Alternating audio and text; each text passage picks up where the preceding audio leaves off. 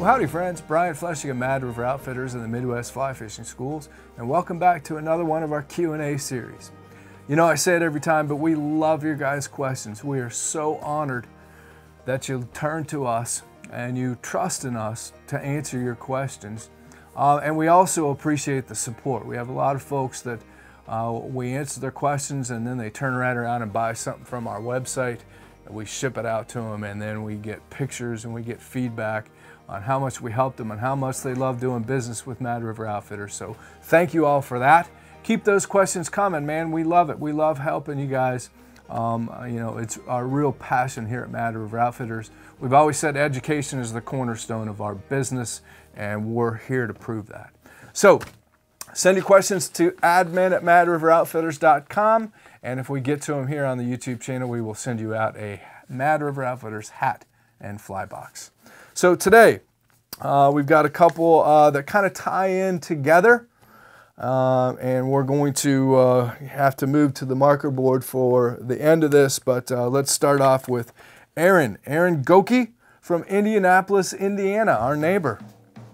Aaron says, hello, my name is Aaron, and I just started fly fishing for the first time, and I'm really excited to hone my skills.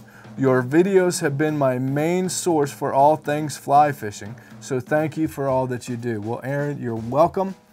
We appreciate you watching, but there's some other folks out there too you should be watching here on YouTube, but of course, stay tuned. And Aaron goes on to say, I'm a little confused. My question relates to the flies themselves and their associated methods. I've heard that the two main ways to fly fish are nymphing and using dry flies on the water's surface. Can you explain the difference between the two, why I might choose one or the other, and what kind of techniques work best? Well, let's see, Aaron. Let me try to answer this the best I can. You've heard that there's two main ways to fly fish are nymphing and using dry flies on the water's surface. Well, that sounds like trout fishing.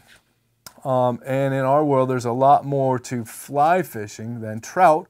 Of course, we fish for a variety of different species: bass, smallmouth, pike, muskie, carp, of course, peacock bass, bonefish, hunt redfish, etc., etc.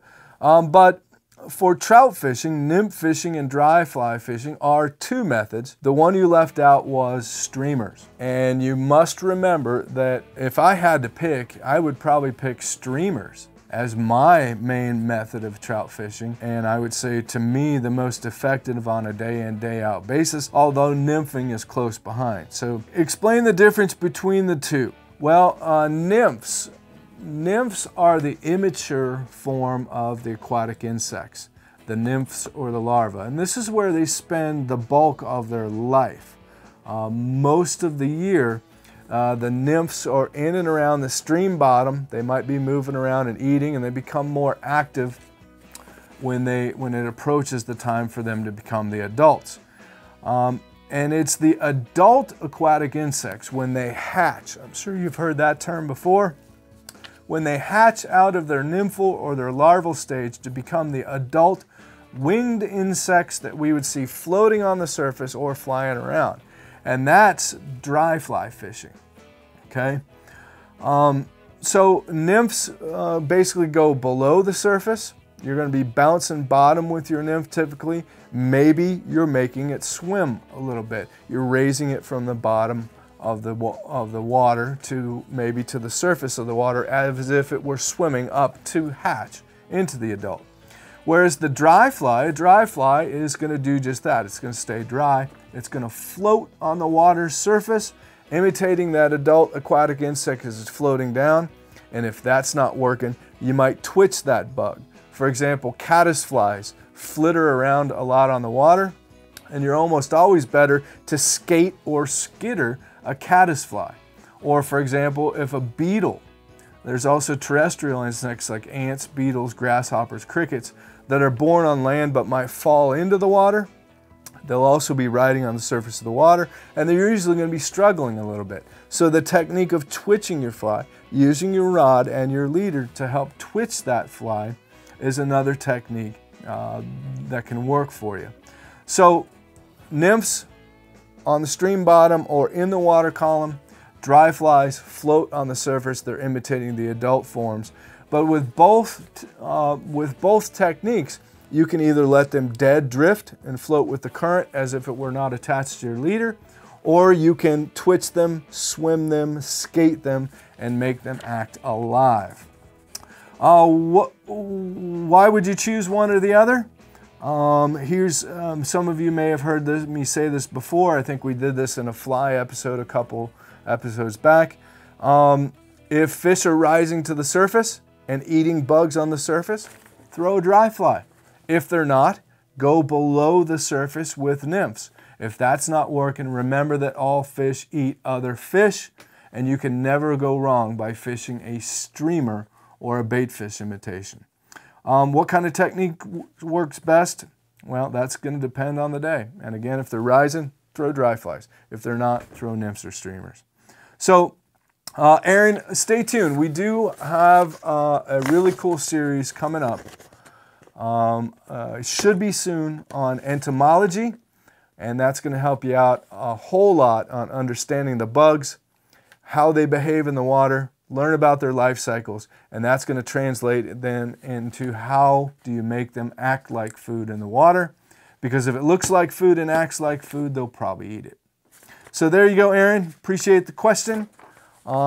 Stay tuned. It's going to kind of tie into this next one as well, and we'll get you out that free hat and fly box.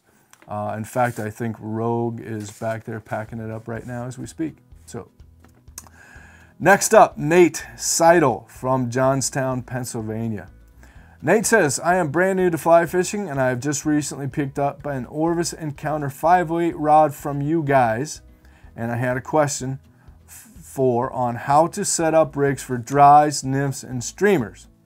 And will a floating line be good for all, or is it worth using a sinking tip fly line? Well, Nate, I tell you what, let's pull out the marker board and I'm going to give you a down and dirty rigging 101. Okay, Nate, remember, this is just a foundation.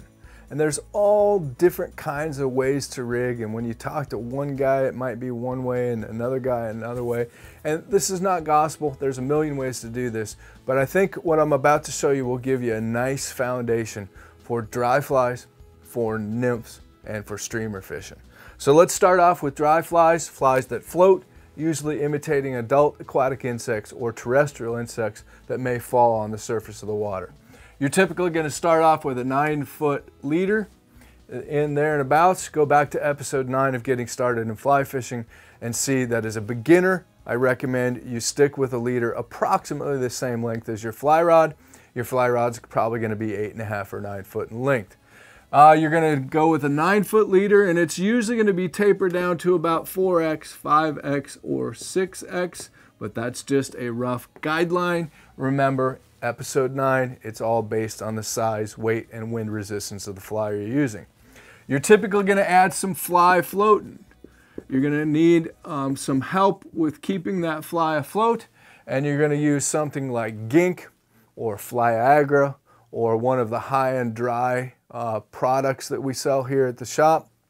You're going to rub a little bit of that on there, and you're going to throw that dry fly out upstream and let it float back down naturally or dead drift, riding with the speed of the current.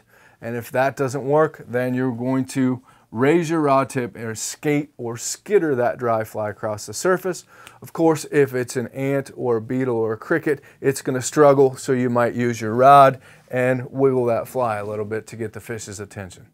Really couldn't be simpler. Dry fly fishing, again, just a guideline, add some fly floating. Throw it in the water and make it act like food. Okay, let's take a look at nymph fishing. Nymph fishing, I'm going to start off with approximately a 9-foot leader. I'm probably going to be more like 2x, 3x, and 4x on my tippet, but again, that's just a guideline. It's based on the size of the fly, but typically, nymph fishing, you're going to be slightly thicker on the tippet because you're going to be, the flies are heavier, and you're probably going to be adding split shot, and you're probably going to be adding a strike indicator to this system. So the tippets are typically heavier, but that's not a law, okay? Split shot. you're going to use your hemostats to crimp the split shot maybe 4 to 6 inches from the fly up onto your leader. That's typically what I do. That's where I start. Probably wouldn't go any closer with the split shot, but you may go further away from the fly with the split shot. Just realize it'll be a little tougher to cast and the fly might ride up a little bit higher. That's all. I think 4 to 6 inches from the fly with your split shot is a good place to start. And your strike indicator, again, you can put it wherever you want, but as a general rule, I go 1.5 to 2 times the water depth.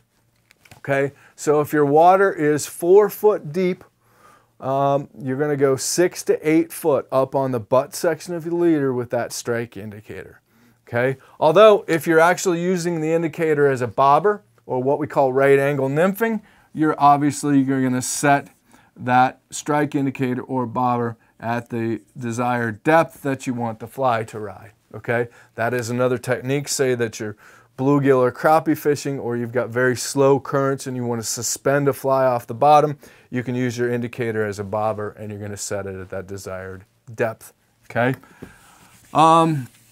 And then as far as your technique there goes for both of you in this video, look at this drawing. You're going to throw that nymph upstream. You're going to let it ride dead drift with the speed of the current as if it were unattached to your leader or tippet. And if that doesn't work, you're going to raise your rod tip and you're going to raise that nymph or larva pattern from the bottom as if it were swimming to the surface to become the adult. A lot of times action or movement is what really triggers a strike, okay? So you see that even though volumes have been written on how nymph fishing is so mysterious and different than dry fly fishing, it's the same drawing. Dead drift, let it float down with the speed of the current, or raise it up and give it some action. Really pretty simple. Okay, and now streamer fishing. Last but certainly not least, because remember that all fish eat other fish. If you're ever wondering what fly to fish, tie on a streamer and take it for a swim. They'll probably eat it. I may go to a shorter leader for a streamer.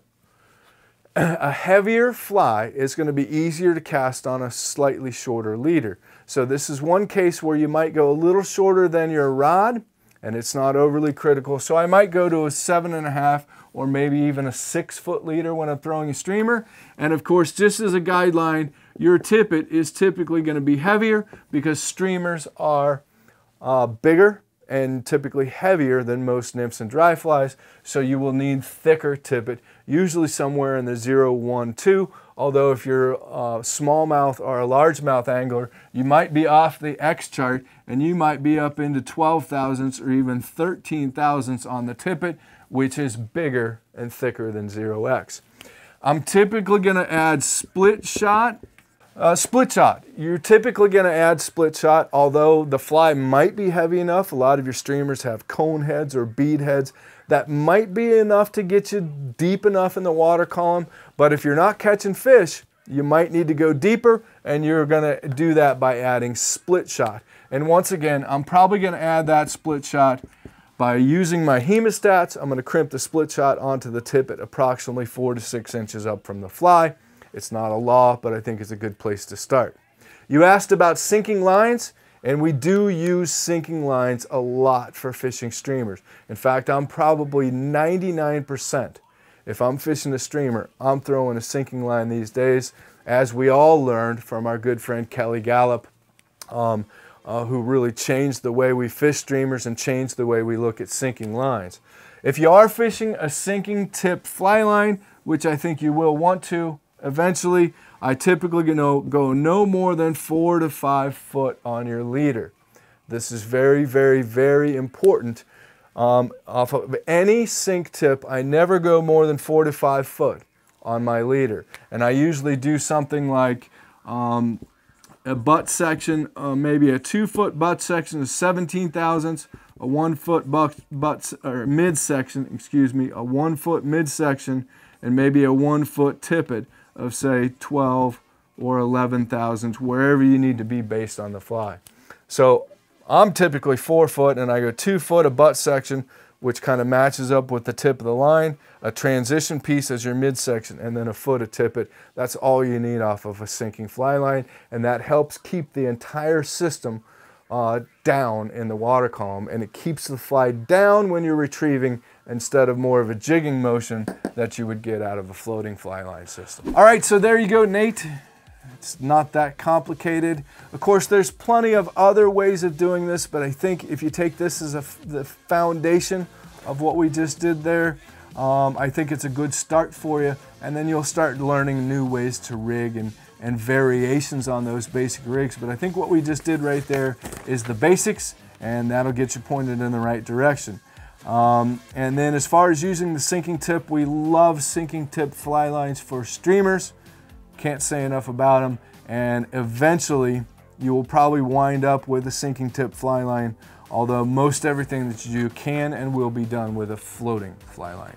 So there you go, Nate. I hope that helps. Thanks for being here. Thanks to all of you for being a part of this Q&A series. Be sure to subscribe to our YouTube channel. Be sure to go to Mad River Outfitters and share some love with us, because we would love to continue making these videos, and that costs money. So stay tuned. We've got a lot more coming at you. If you like this video, hit subscribe. It helps out a lot.